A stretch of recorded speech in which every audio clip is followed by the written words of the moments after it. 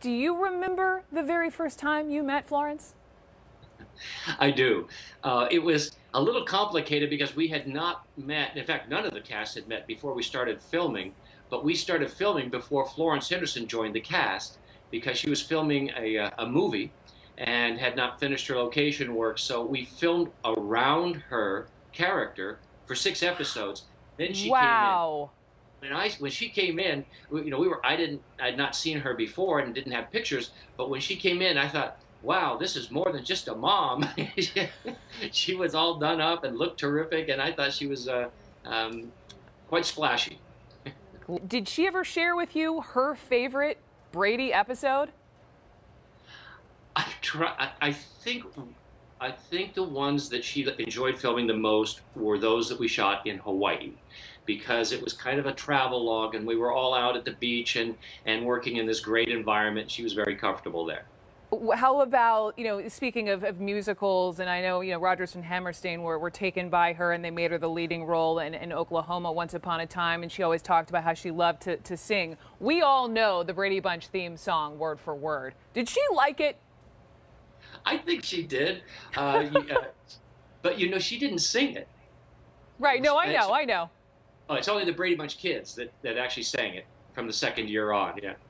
I think she did. I think, not a lot of people know how important that song was to getting on the air.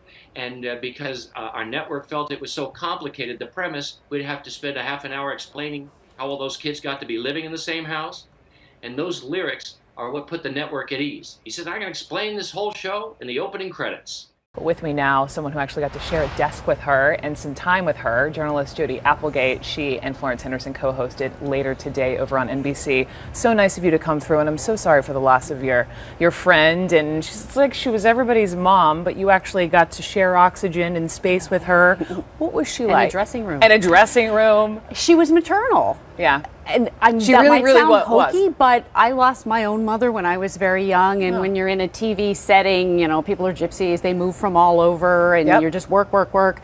But she had the ability to make everyone feel like, no matter whether the ages even made sense, like she was actually about the right age to be my mother, but she gave us advice on what to wear and what to eat, and eat protein in the morning because we were doing a morning show, and don't eat these muffins they're putting on the table. I bring in this rolled turkey in this baggie. Really? I mean, she was like, she really was like that. I grew up in an era when I watched her on the Brady Bunch. Maybe it was in syndication by the time I watched it, but I didn't realize that she had been a star for years before that on Broadway when she was a teenager. And then she was on the Today Show back when they had a Today girl in the 50s who would do the light stories.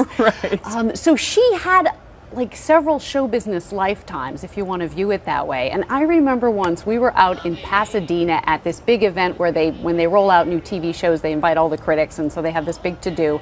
But afterwards, she and I and this other woman we worked with all said, you know what, let's go to the spa. Why not? So we got a little champagne, and we're in our towels, and we're sitting around at the spa, and is off the record, and she is telling us stories about Marilyn Monroe and Frank Sinatra, because she knew all those people. Get out of here. She was almost like a time traveler in the sense that they were contemporaries of hers, but then at a different point in her career, I was kind of, sort of, I mean, obviously not on her level of fame and everything, but I was proud to call myself a contemporary of hers. So you were co-hosts. So she appreciated everything that came her way. She would sign every autograph. She would stay for hours, sign every 8x10 glossy, answer every fan letter, because to her it was a real to be a celebrity. It's not like the modern form of celebrity. It was like every single fan deserved personal attention. Do you remember the very first time you met Florence? I do. It was a little complicated because we had not met. In fact, none of the cast had met before we started filming.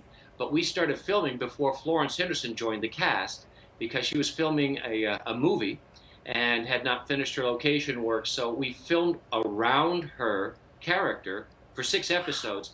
Then she came in. When she came in, I'd not seen her before and didn't have pictures. But when she came in, I thought, wow, this is more than just a mom. She was all done up and looked terrific, and I thought she was quite splashy. Did she ever share with you her favorite Brady episode? I think I think the ones that she enjoyed filming the most were those that we shot in Hawaii, because it was kind of a travel log and we were all out at the beach and working in this great environment. She was very comfortable there.